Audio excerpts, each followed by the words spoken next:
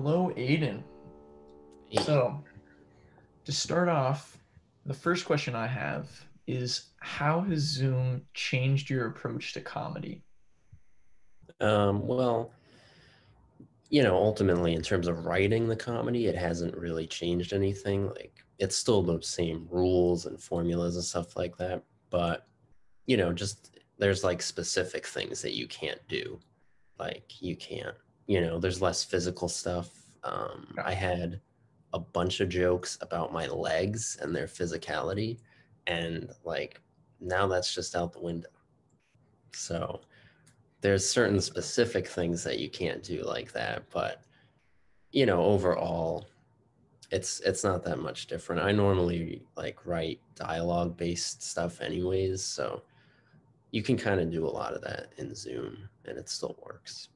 Okay. So it's sort of like I remember last year we did the radio show. It's Yeah, kind of a lot like that, just video style now. basically, yeah. Yeah, Okay. it's just like, you know whatever situation would naturally arise like in Zoom. So like it would the sketch would be taking place like in an interview like this, or like in a business meeting, or like actual things that people are doing on Zoom. It wouldn't be like two people going on a walk or something like that. Have you ever wanted to try something like out Yeah. out of the box from just like interview style? Yeah, there was one sketch I did on the YouTube channel where we were in a car and we just like put our virtual backgrounds up with a car background. Now, I did mess up the car background because I wanted it to reverse the same image so it looked like we were in one car, but I Gotcha. messed it up and it didn't reverse and it was all backwards and I was looking the wrong way. But other than that, it's a good sketch. So, It's just how it is these days. yeah. All right. So the next question I got is what are some new ways that you've learned to engage with your audience now that everything's online? Yeah. Because I, Um I I remember like there we had like at Purchase the like sort of the late night club where you could go and everybody would do their comedy sketches and everything. But like I mhm. guess how has it changed for you? Yeah, well, you know, I guess the way that I've been trying to engage now is more just like through social media, and I mean that's basically the main way because at when we were on campus, it's more just like word of mouth, and people just kind of go to the shows, and I would pretty much never promote it myself or anything, but Mhm. now, yeah, it's all just Instagram and Facebook, and I have learned about the hashtags, which I didn't even understand what those were. I thought that was just something stupid that people did just just because. But apparently, there's an actual like function of them, and I've been I've been utilizing that. Very exciting stuff.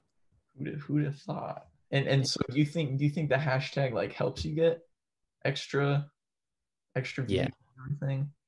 yeah. Like I'll normally, um, I thought I was overdoing the hashtags, but then I saw other people's videos, and I'm like, wow, they got like a novel of crazy stuff. But yeah, I put a bunch on, and I'll pretty much always do like hashtag sketch comedy, that kind of stuff. And I think that's brought me certain viewers because sometimes I'll get like comments from other sketch comedians. Mm, So I'm assuming that's probably how they're coming, to see those videos. okay. Um, Now tell me a little about your YouTube channel and some of the newer projects that you've been trying to work on. Um, Um, well, the channel, I believe it's just called Aidan Kushner. I didn't want to confuse anyone. And it's just sketch comedy mostly. There's a few other videos on there, but most of it is sketch, and basically just since the shutdown happened, I haven't been able to do stuff live. So I've just been doing some stuff on the YouTube channel and just, through Zoom or just filming myself. And yeah, it's just, online sketch comedy, I guess. I saw that I started doing it because I'm a big fan of the sketch show Mr. Show, which was a 90s sketch show on HBO. Bob Odenkirk was in it from Breaking Bad, and it's the best sketch show ever created. So I would definitely recommend it. But they did a Zoom reunion thing where they had some sketches there. And so I was like, all right, maybe, it kind of made me realize like you can do a lot of sketch, just like dialogue based stuff on Zoom. So that's basically what I'm trying to do there. And, it's just some are like satirical, some are just silly, and some are just bad. There's a lot of poor production quality, as I talked about with the car sketch there. And, that's basically what it is. And in terms of new projects, well, right now I haven't been putting as much up on that channel because I've been working on Purchase Late Night, the sketch show, which is now back, and we're just doing basically what I was doing and just doing it all on Zoom. And I believe that will be put on YouTube at some point. Right now it's on IGTV, but look out for it eventually. I don't know. I'm not in charge of it, but so I've been working on that. And I also have a podcast that I've been putting some like preview videos on the YouTube channel. We just mostly talk about social issues and like unwritten rules, like like we talk about phone calls and like when it's appropriate to make one versus a text, and how long does it have to be, and do you leave a voicemail, and all the unwritten little rules there. We hope to inform people mostly, but more for myself, but so that's what I've been working on. That's awesome. And I remember you were in some like comedy club type class this summer. Mm-hmm. Was there anything from that like that you took away from that now that just now that everything's online, like to help you in comedy? Yeah. It was a stand-up online class, and I think yeah, I mean, it was more just like workshopping specific material, but I mean, we were doing it over Zoom, so just from doing that, you get practice and you kind of like understand certain things, um like just from being in those meetings, like you understand if you're recording on Zoom, you can't like have a joke where two people are talking at the same time because one person will get like drowned out. So like sometimes I want to have people say like, yeah, let's do it, or something like that in unison, but you can't do it because it'll get drowned out. So I mean, you learn some technical stuff like that. But Got it. I took, this was before the pandemic, but I took a class at the Upright Citizens Brigade Theater, and in sketch writing, and that definitely like completely like taught me how to write a sketch, and like that's the formula of like how I write those. So I would recommend it to anyone interested. Okay. And do you notice any like really big differences from when you were able to like get up in front of an audience and um like say all your lines and everything compared to the skits that are online now? Like obviously there's definitely like an energy um difference and everything, but do you notice it affecting your comedy in any way?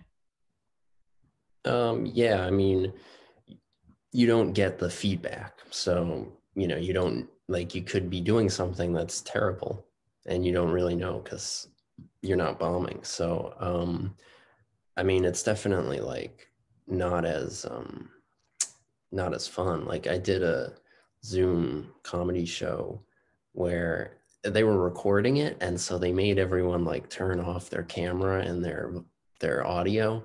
So I was just doing stand up to nothing. There was one guy with his camera on who was like, and that's all I had to go off of. Just And miming it straight up. one time he like looked confused, so I had to like stop and explain the joke. But so, you know, yeah, it's not it's like just talking to your wall or something. Yeah. But yeah, not as fun. But and like there's also certain sketches that I have like ideas for, but I'm just not gonna do it because not right now, because it's just I feel like it wouldn't work unless you're like in front of an audience. Yeah. And have you thought recently about like any I guess different kind of camera angle comedy like comedy short films or anything like that? Um, I mean, I did put one up while you were in one, actually. That was my first video on the channel. Yeah. And then I put another one up for my film class that I did. And that was more like a short film, but still kind of funny and sketch like. Mhm. But I mean, right now I haven't really considered doing it. I think I'm just sticking more with the sketch, but you know, maybe down the line at some point I'm definitely interested in it, and I will probably do it at some point. Cool. Cool. So last question. If you could introduce people to your YouTube channel with a sales pitch, what would that pitch be? Um, well, all right. Keep in mind before I do the pitch, I do have low self-esteem issues. Having said that, everyone, listen, I know you might not want to, and I totally get it. All right. Like, don't, you know, it's not that great. But, you know, if you got nothing else going on, if you've already, you know, if you're bored, check out Aidan Kushner YouTube channel. Check out the sketches. They're not that great. But, you know, I think, you know, just give it a chance, and you still might not like it. But I think there are some somewhat humorous things on there, and you know, maybe maybe you'll like it, and maybe not. And that's fine. That's cool. You know, there's other stuff out. The Mister Show is probably a better show, so you could watch that instead. But you know, if not, check it out. And that's my pitch. Wow. Uh, Actually, if you do want to check it out, though, I would say I do believe in most of what I put up. I do think it is funny, and I would if you're starting out, I would watch the Abuse Me commercial parody. I think that's a probably my best one. I would second that. I think that your content's pretty funny, pretty hilarious. I think I have one last question actually. Sure. Um, so a lot of your sketches, like you play different characters and stuff, and in a sense, you kind of do get into a little acting. Mm-hmm. Um, did you notice like before we went online and everything and like working on comedy stuff, did you get into any acting, comedy acting kind of? I mean, well, I took an improv class, but I've never taken like a hard acting class. But I mean, you learn some stuff in improv, and you know, I mean, just from like comedy theory and stuff like that. The like straighter you play it, and the more like real you play it, the funnier it is. Like so, just from that sense, like you do definitely want to have some kind of believable acting abilities. And I mean, you know, I don't, again, I haven't been trained or anything, but I just, I'm not Daniel Day-Lewis level, but I try to be at least you know at least believable, at least like, all right, he's into it. I'm not just like, there are some like sketch people who do kind of just read the lines and they're not as like into it, and I try my best to get into it. I am a little bit cold emotionally, so it can be difficult. I try to write myself into like stuff that I can do. Yeah, it Like, goes with the character though. Like, yeah, yeah, yeah, yeah, yeah. I can't cry. I won't cry on screen. So I just I just don't write myself into that stuff, and then maybe I look like a better actor than I am because I only do what I can do. But yeah, I mean, just try to play it as real as you can. That's what I try to do. perfect. Well, thank you so much for letting me interview you. It was very informational. Sure. And for everybody out there who's watching this, check out Aidan Kushner's Aidan Kushner is the channel. I think so. I'm not 100% sure. I didn't understand how to title it. I thought it was just a username, and I don't know. I think it's Aidan Kushner. It's simple. It's Yeah. simple. You search my name, it'll come up. Yeah, I'll put a link in the description as well. But yeah, check that out for some funny content. And yeah, that's the end.